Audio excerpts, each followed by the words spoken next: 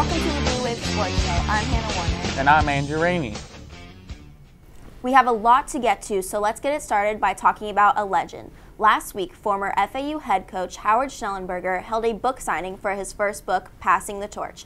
His book is a chronicle of his life around the game of football, from saving the Miami football program and winning the Hurricanes' first national championship in 1983 to help founding the FAU football program and being a reason for FAU's on-campus stadium.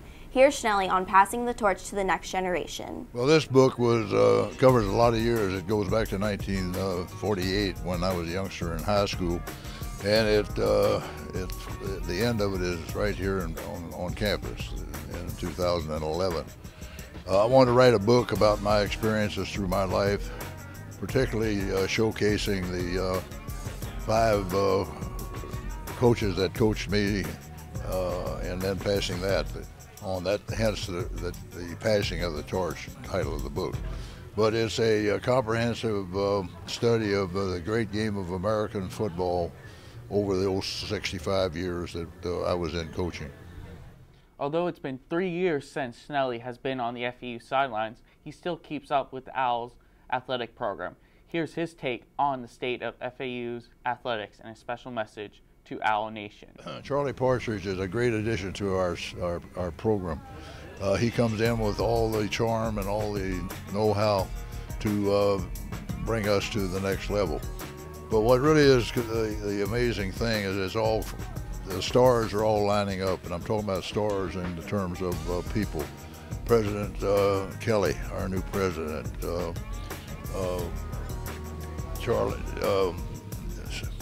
Pat Chung, our athletic director, and a new conference and a new stadium. All these things play out to give us a chance to believe that in time we could declare that we're on a collision course with the national championship, and the only variable is time.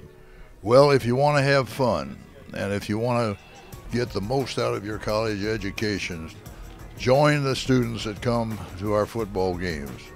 I am so proud of these students going back to 2000 and 2001 and 2003, all the way till the present day.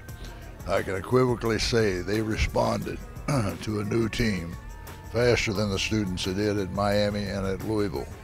And that's really an unusual situation.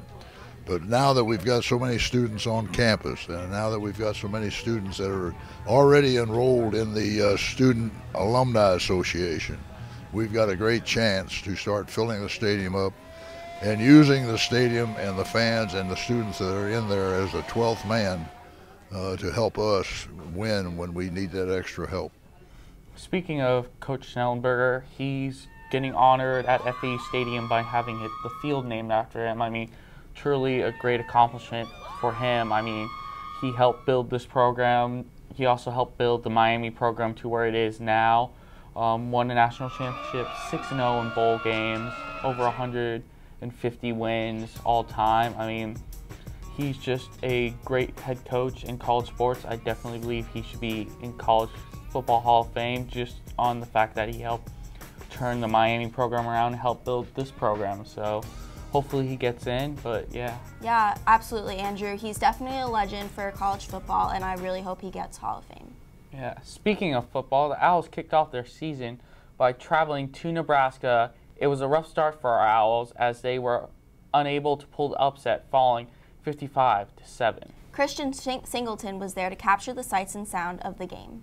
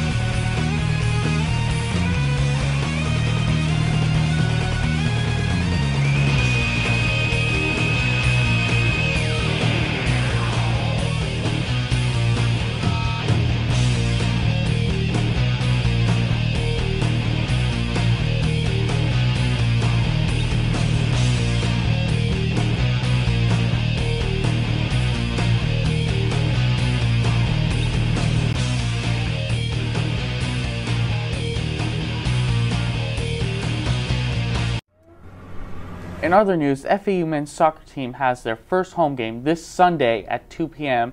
against the Stetson Hatters. On Friday, the Owls will travel to Orlando to take on UCF. The Owls are currently 0-2 and will hope to get their first win of the season during this two-game stretch. Speaking of soccer, the U.S. men's national soccer team will be playing an international friendly versus recent World Cup participants Honduras on October 14th at 8 p.m. For information on tickets, visit ussoccer.com. Pretty exciting. Hopefully the men's national team will have the same success. Coming up on the Blue Wave, the panel will discuss FAU's loss to Nebraska, preview the Alabama game, and talk about the upcoming NFL season. Stay tuned.